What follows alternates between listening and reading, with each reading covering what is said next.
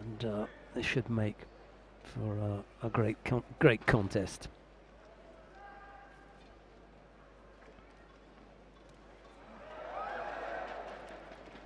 Sasson attacking immediately with left Ippon Seoinage. He's been in the coach's chair all day today. He hasn't been asked to leave once. He was laughing about it this morning. He said, "Don't worry, I'm going to be well behaved today. No one's putting me out."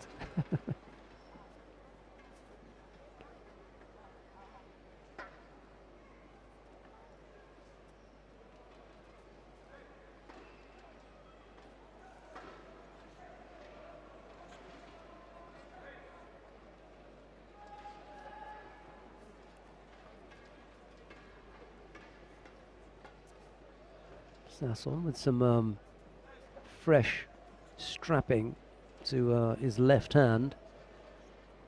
Doesn't look very good.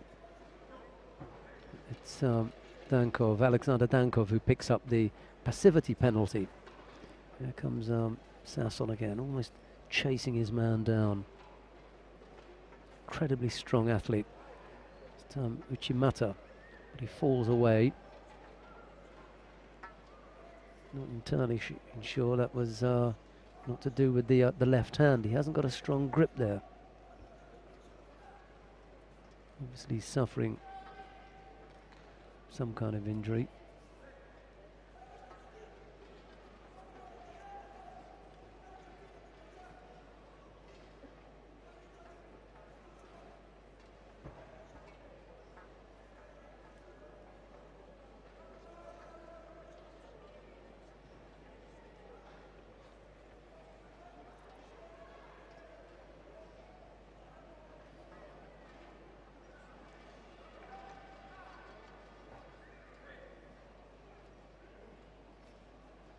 Breathing heavily, Dankov already, no doubt. He's having to exert a lot of effort to deal with Sasson's incredible strength.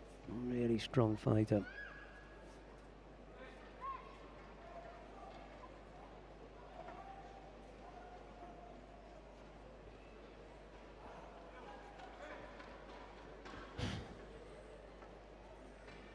Dankov picks up a second penalty.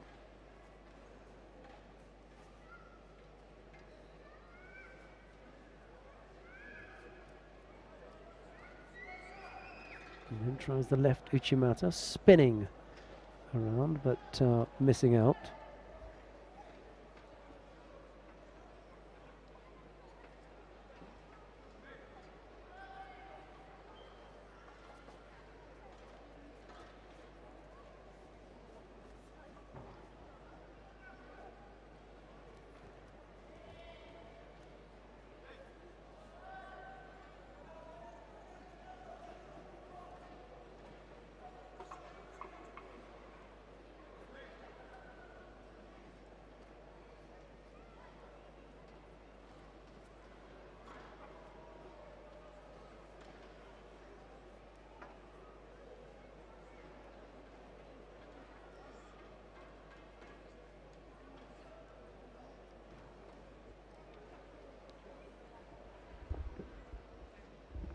Sasson put in a few attacks early on, but he's kind of taken his foot off the pedal here.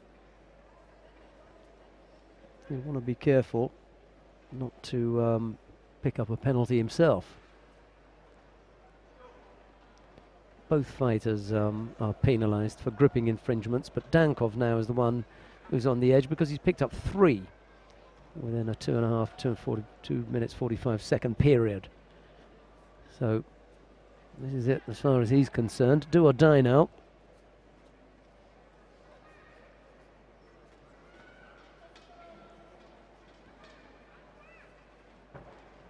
Sasson can afford to spoil things here a little bit and just let both fighters pick up penalties.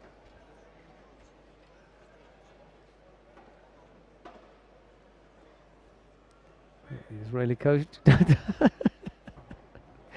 he does get asked to stop coaching. One more of those and he will be in the stands. Poor fella.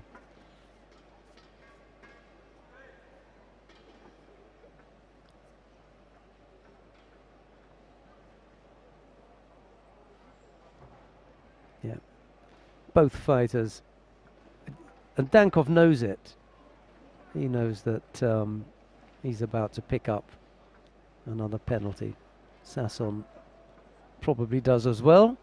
And a rather damp and uninspiring contest comes to an end. Dankov doesn't even look up, he knows what's happening.